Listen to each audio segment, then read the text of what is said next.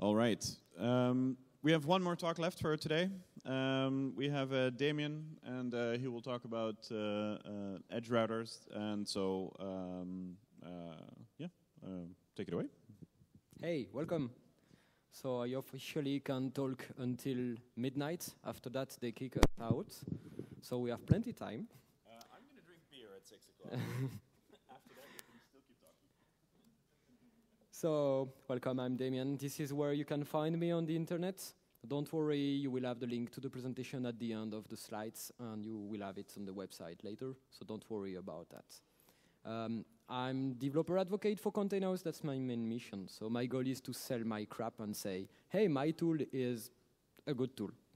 Sometimes it's the best, sometimes not. That's my daily job. So just in case you want to use it, that's all we don't care right now. So what is Containhouse? That's the company behind Traefik. We'll cover Traefik after that. So that's a 20-people company, initially based in Lyon in France. There are people on other places, and it's a remote-based company. I live in Belgium. We have person in the US, in Poland. So our goal is to deliver Traefik and sell support around Traefik, and now the enterprise version. So that talk is about a tool named Traefik, which is a reverse proxy edge router software. So I learned recently, always starting why that tool can solve your problem, or why should you avoid that tool. So we have a bit of history, evolution of software design. That's a classical history introduction. That we know that it starts with monoliths, and we start to do microservices, and back to monolith, or half microservices, nano services. And why do we do that? Because the premise was having everyone happy, not having issues, and etc. But we know what happened in real life. You start with a nice idea, and everything broke in. Reference this morning keynote and all your own experiences with that. One of the main issues when you go on microservice-oriented architecture, but in general, when you have a lot of services to address on your platform, it's to find where is the service. So when a request onto the platform, how and where to go, based on which role. That's one of the main issues. With the recent, let's say, 18 years, the recent decades brought a lot of tools that helped us for managing that, from container platform, from libraries that you can integrate for service discovery, from service system, PaaS, whatever. A lot of tools already try to solve that issue with success, depending on the context. But the persons that did Traefik did it for one main reason. Have you seen that one? It's YAML. That's better with a ruler to write YAML so you don't have any issue. I personally don't have anything against YAML, or that's just a cool joke. The thing is that for all these tools, you have to write configuration files, tons of configuration files, or rely on something Magica convention. And that's why Traefik come. The goal was to have a dynamically and auto-configured system where the configuration footprint is the most smaller part that you will want to have. And then, you're lazy, basically, so you want Traefik to deal with whatever stuff you don't want to deal with that could be automated. So you focus only on a footprint of important things. That's the reason why we built Traefik, which is a software edge router or reverse proxy. Traefik is an open source project. It's written in Golang for having, kind of intermediate. It's low level enough, not being really low level, but not, there is no JVM or everything. So you can find it on GitHub.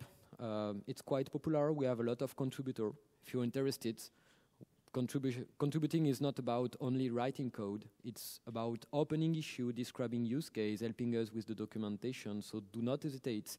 If you have anything with that product, raise your voice, because it's a community-based product. And this is your product, not only ours.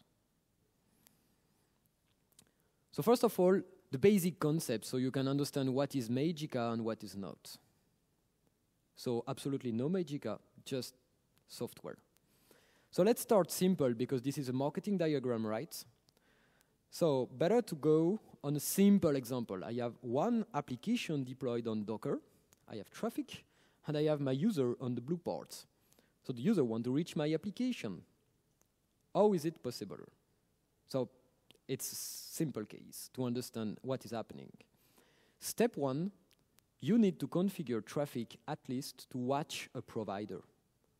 The provider is somewhere a platform that provides services. In that case, it's Docker. It could be Docker Swarm, it could be Kubernetes, Mesos, Marathon, Azure Service Fabric, ECS, and we have a lot of providers. Or it could be a file describing your backend server, worst case. So Traefik, watch for the backend provider. The second thing you have to configure is obviously the entry points. You have to define at least one time, I want that domain name on that port, and I want HTTPS enabled on that with certificates. You have to tell Traefik it cannot guess. However, by watching the provider, Traefik is able to watch for any backend services. So it can guess what are the private IP or the way to contact the backend server and create what we call backends internally inside Traefik. You have a list of backends that correspond to applications. So you have incoming requests, you have a way of doing outgoing requests to your private servers and application.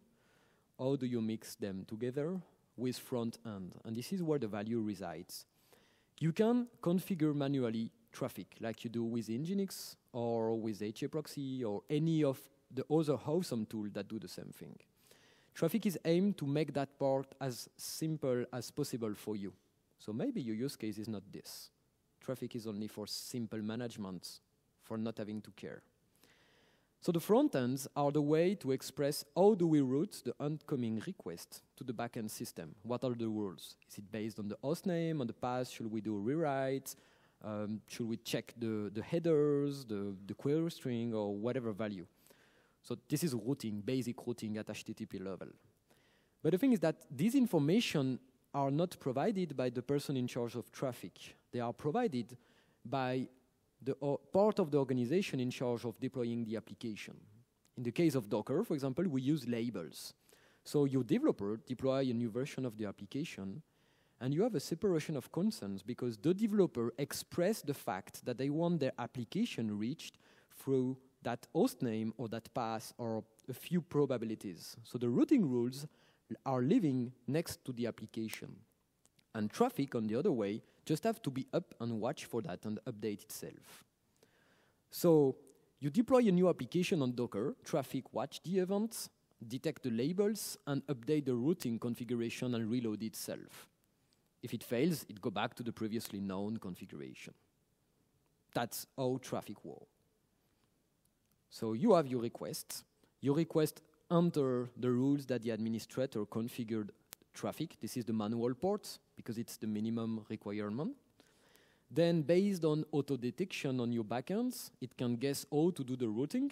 You can do that by hand if you want, but the whole point is not having to do this. And finally, you have the backend system. So that's how Traefik works. So enough concept, a bit of code. I don't have enough time to do a full demo, but you have online video and you can guess and come ask questions if you want to see this in real life. So it's a simple example using Docker Compose. Yeah, I told you we want to avoid YAML, so here is some YAML. Yeah. Do what I say, but don't do what I do.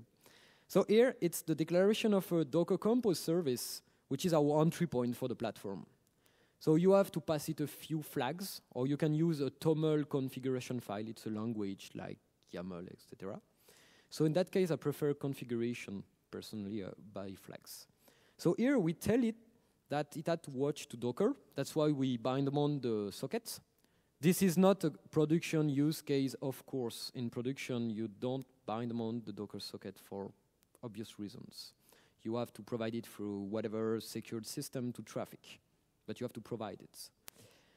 And also, just not the two Acme flags. These flags enable automatic certificate request and renewal with Let's Encrypt, with two flags. So that's why we provide a default domain. So in that setup, each time an application will come with a host name, it will request a certificate and take care of renewing it, or send you an email if it fails for doing that 2 weeks before the hands. So with that, I don't have to care anymore about my HTTPS. You could use your own certificates, but again, it's about being simple and lazy. So we start that system that starts to watch to Docker.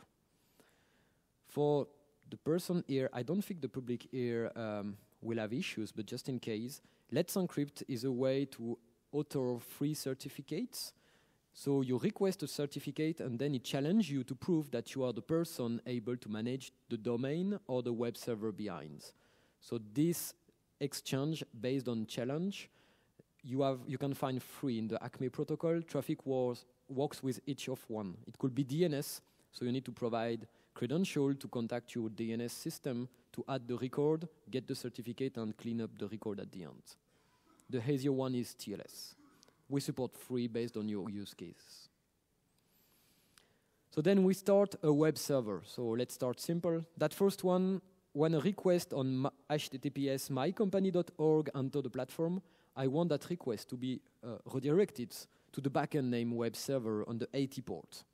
So in that case, I put a simple example, Nginx. That's a very cool web server that by default listens on its 80 port here. And we provide a label. The person in charge of the configuration of that backend system just write the label saying, I expect to be contacted on mycompany.org. And the HTTPS is because of Let's Encrypt. Simple case. You start that service, and automatically you can start having your request forwarded to the backend. And you can scale it, it will be load balanced. You can obviously do context-based routing. So same domain name, but if you go on /Jenkins, I want the request to go to the Jenkins server, which is configured to listen on its localhost 8080 on the /Jenkins path. So that's a simple case. We don't have to do any rewrite, it's just path-based routing. Obviously, the previous one will still work. It will be Jenkins the more specific, or we go to the web server. You can even define a default backend if required. Traefik is smart, but not smart enough to guess the port. In the case of Jenkins, the container exposed 2 ports. We have to tell which one to use for incoming HTTP requests, because we are operating at HTTP layer, right?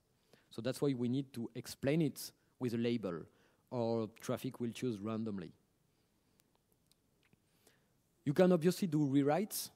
That one is the most common. You want to remove the path. So if you go to mycompany.org/git server, you want the /git server to be removed while rewriting on the go the address by sending that to the backends.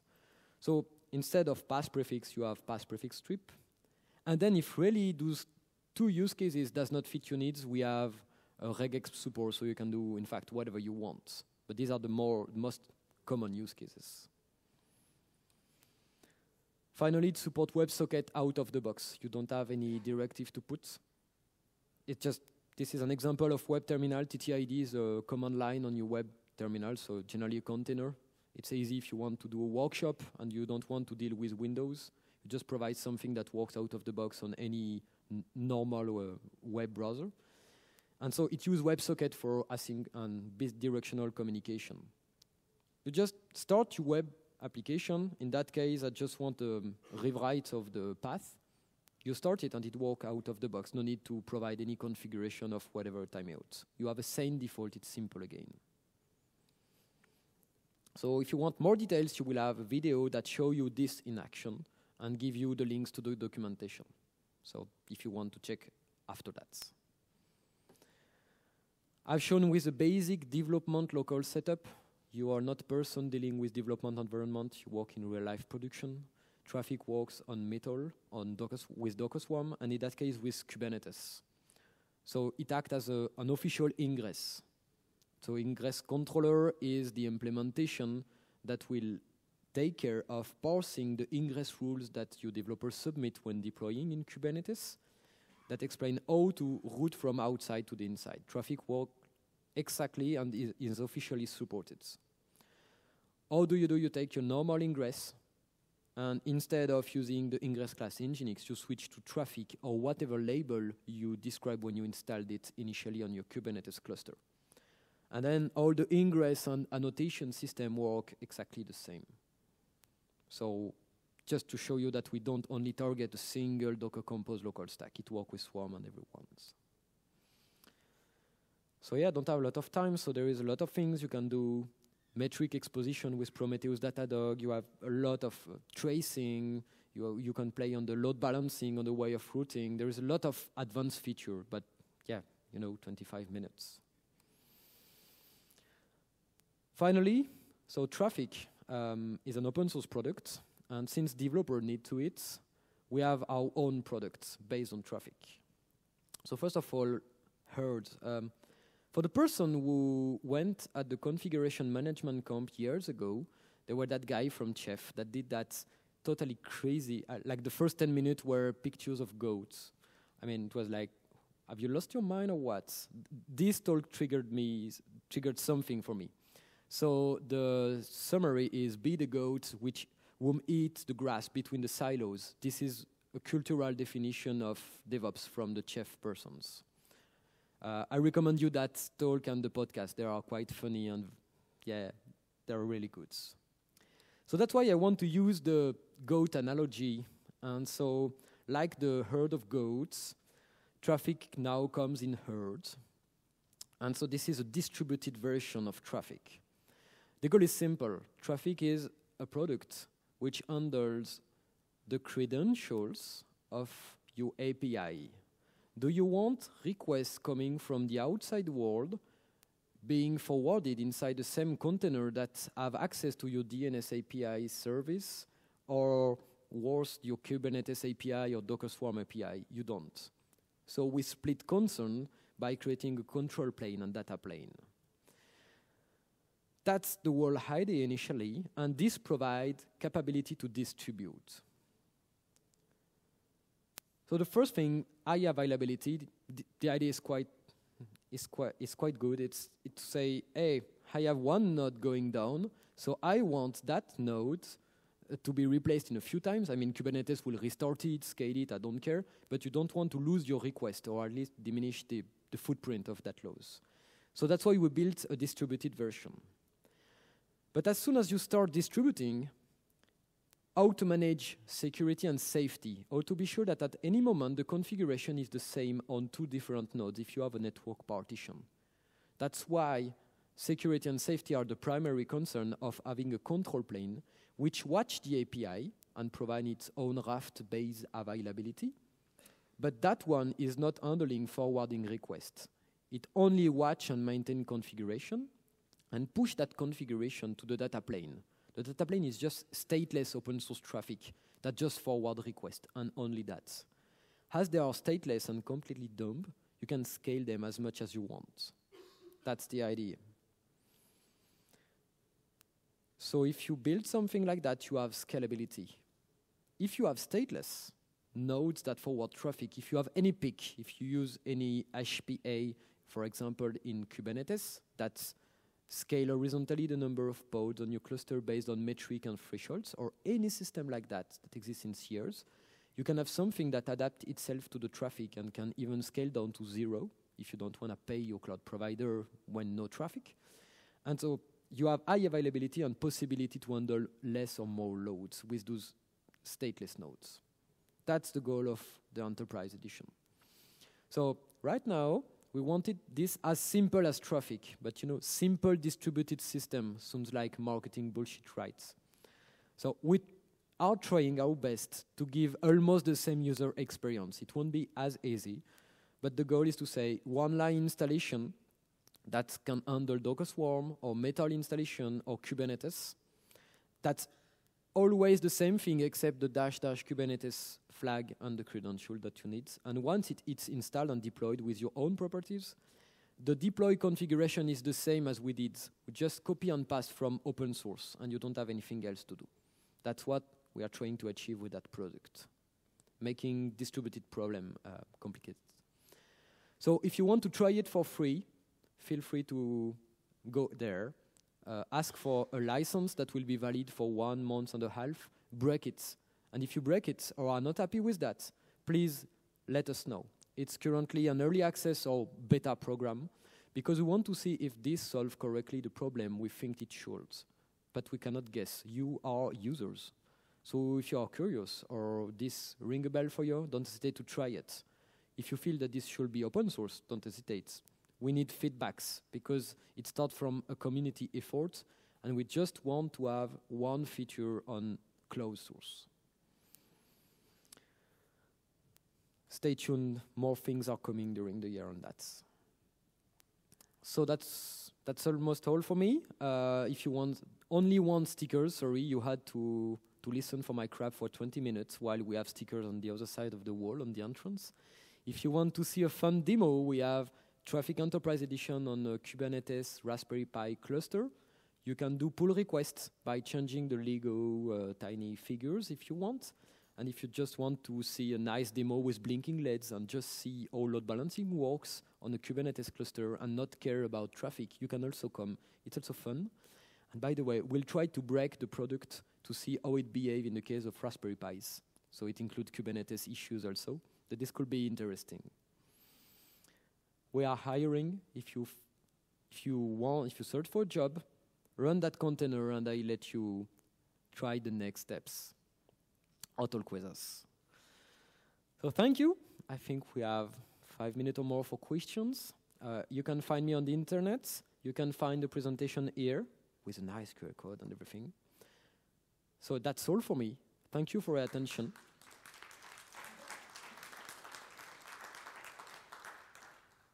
Do you have any question or remarks or feedback?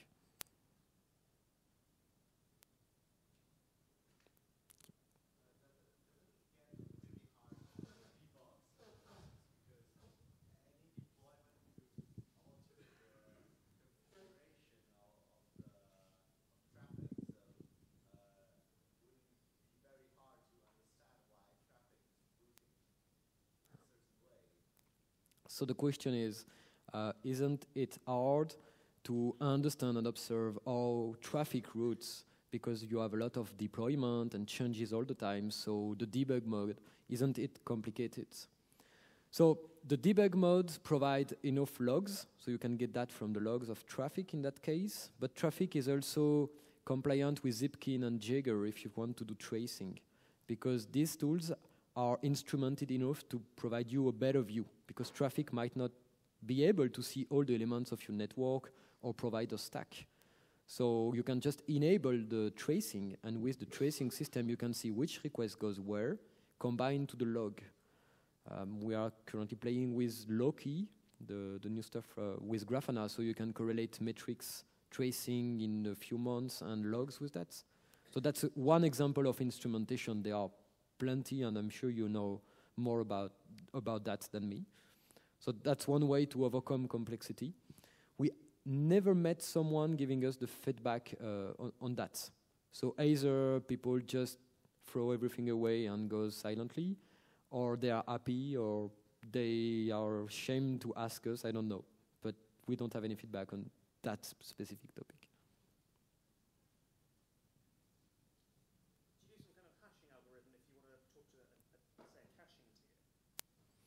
So do you provide some kind of hashing algorithm, like if you want to split for caching?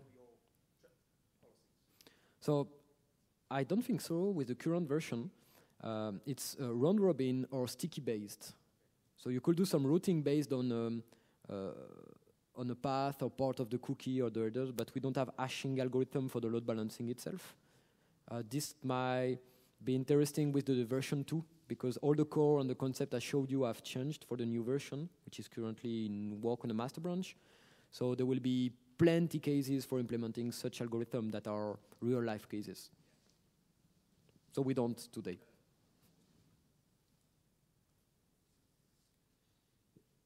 No question. Okay, I made you sleep. Perfect. So then enjoy your beer, your conference, and thank you for your attention. Take care. Yeah, thank you.